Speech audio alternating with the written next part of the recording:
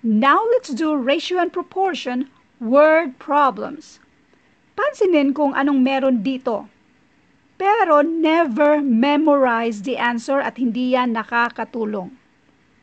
This is a 5-item quiz, so if you haven't answered them yet, pause every item, answer them first before you will see our solutions. And if you find my solutions long, as in long, explanation lang po ang mahaba dyan. Kinukonsider ko rin po kasi yung mga nanunood na medyo matagal makagets. Pero kapag gets nyo na, kayo mismo makakreate kung paano ito i-shortcut. Question number 1. Sabi nila, lumabas daw ito.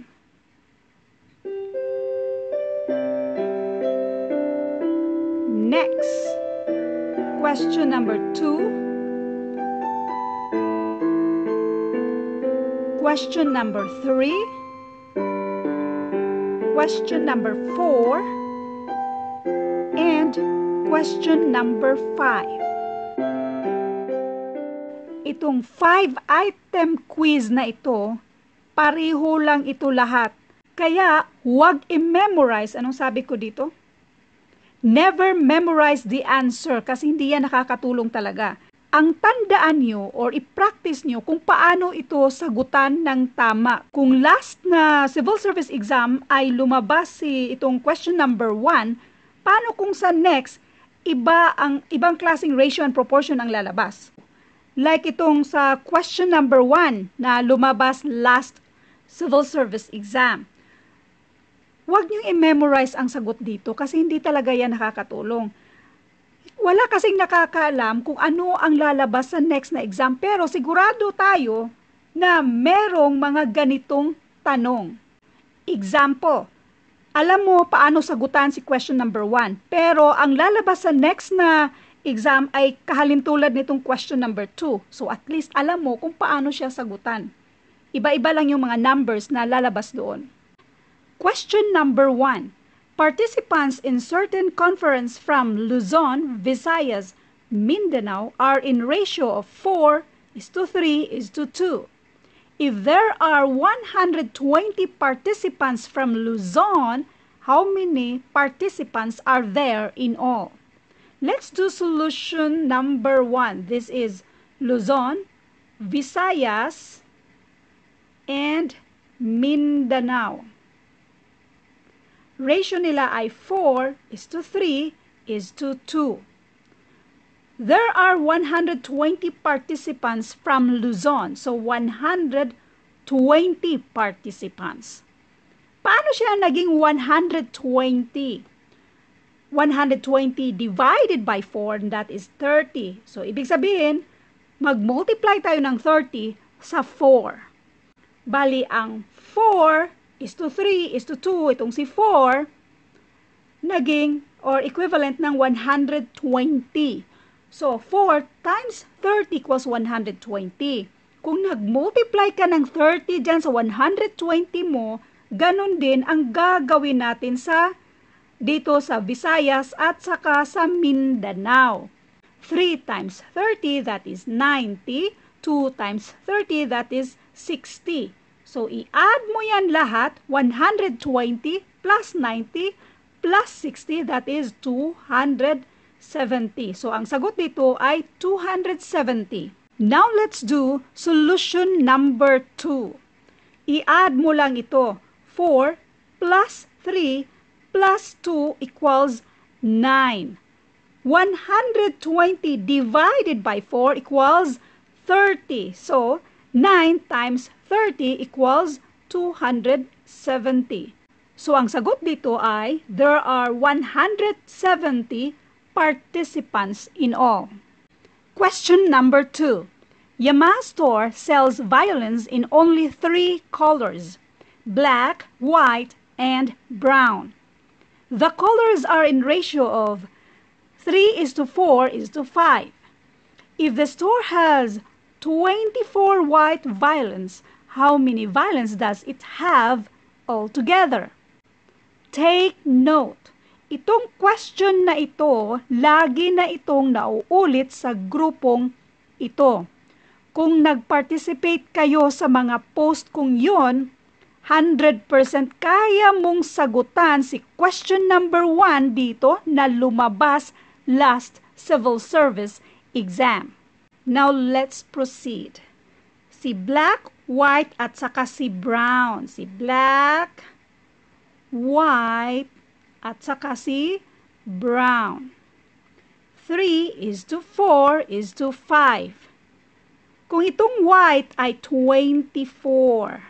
24. Paano naging 24? From 4, bali si 4 equivalent ng 24. Paano naging 24? Nag-multiply ka ng 6. Or, paano mo makuha yung 6? 24 divided by 4 is equals to 6. Kung 6 ang minomultiply mo sa 4 para maging 24, ganun din ang gagawin mo dito sa iba. So, 3 times 6 is equals to 18. 5 times 6 is equals to 30. So, i-add mo yan. 18 plus 24 plus 30, and that is 72.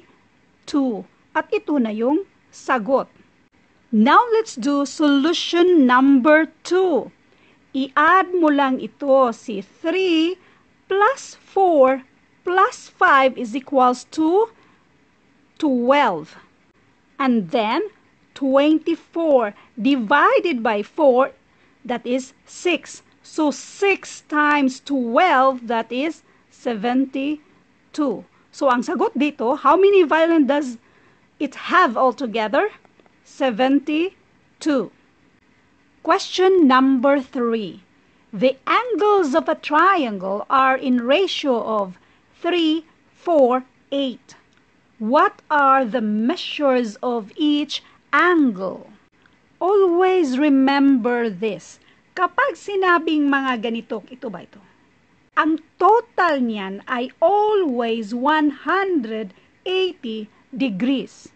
Basta yung mga angle ba ng triangle, 180 degrees ang total niyan. So always remember this kasi constant yan siya. 180 degrees si triangle.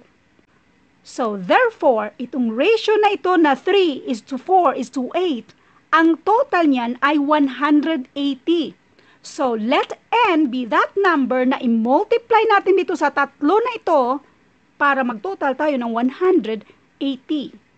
So ganito na siya. 3n plus 4n plus 8n equals 180 degrees. Naalala nyo yung question number 1 at question number 2? Yung ratio natin, ina-add natin lahat sila. Tapos, yung total, di ba, nag-multiply tayo doon? So, kung gets nyo yung 1 and 2, so, hindi kayo mahihirapan kung bakit nag-multiply tayo ng letter N dito. Itong N na to, ito yung hahanapin natin. At bakit tayo nag-add? Okay, let's proceed. 3n plus 4n plus 8n, and that is 15n, tapos equals 180 degrees. So, kung i-transfer natin si 15 dito doon sa kabila, para ma-isolate si n dito, mag-multiply, mag-divide pala tayo ng 15 to both sides. So, cancel out na si 15 dito. Or, kung pang-multiply si 15 sa n, pang-divide siya doon sa kabila. N is equals to 180 divided by 15, and that is 12. Itong n ay equivalent ng 12.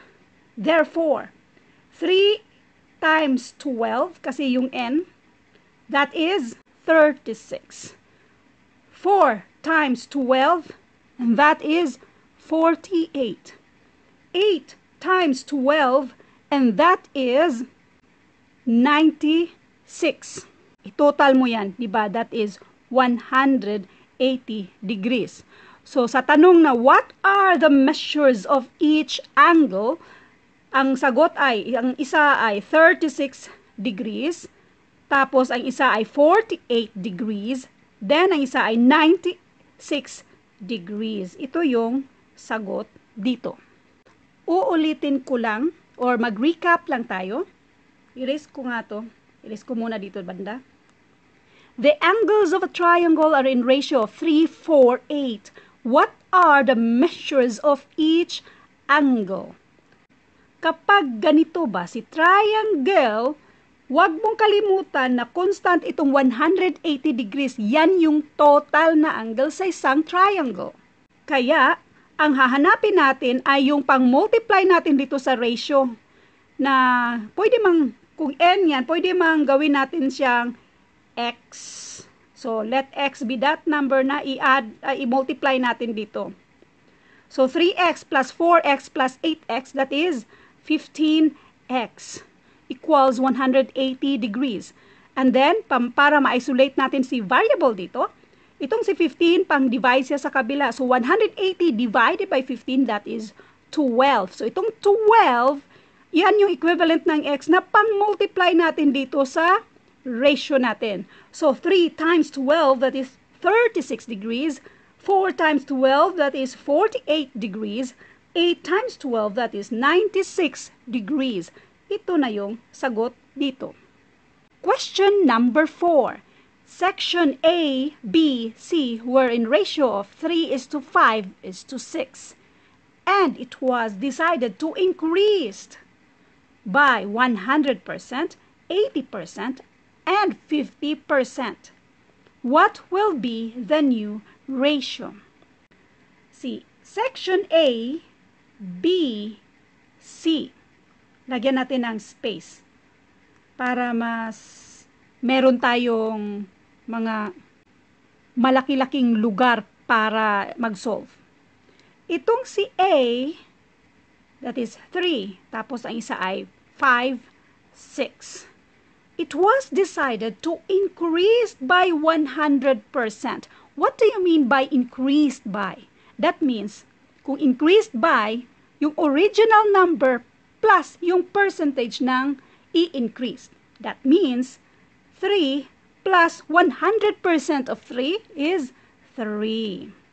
Next, itong si 5 plus 80% of 5, that is 4. Next, si 6 plus 50% of 6, that is 3. So, this one is 6, 9, 9. So, bali 6 is to 9 is to 9. We should always simplify them to its lowest term by finding the greatest common factor para malist siya. Kasi itong 6, 9, 9, meron pong greatest common factor, which is 3. So, 6 divided by 3, and that is 2. 9 divided by 3, that is 3. 9 divided by 3, that is 3. So, ang new ratio natin ngayon ay 2:3 is to 3. Another way of solving this, increased by 100%. That means we will multiply 3 by 200%. Bali, 100% plus 100%, that is 200%. Next, itong 5, i-multiply natin ng 180%. Bakit ka mo may 100% imbes na 80%? Kasi increased by. Bali, 100% of that number plus 80%. Next, itong sa 6 dito, i-multiply natin ng 150%. So, itong si 200%, that is 2 na lang siya. Si 180%, and that is 1.8. Then, itong si 150, that is equivalent to 1.5. So, 3 times 2 equals 6. 5 times 1.8, and that is 9.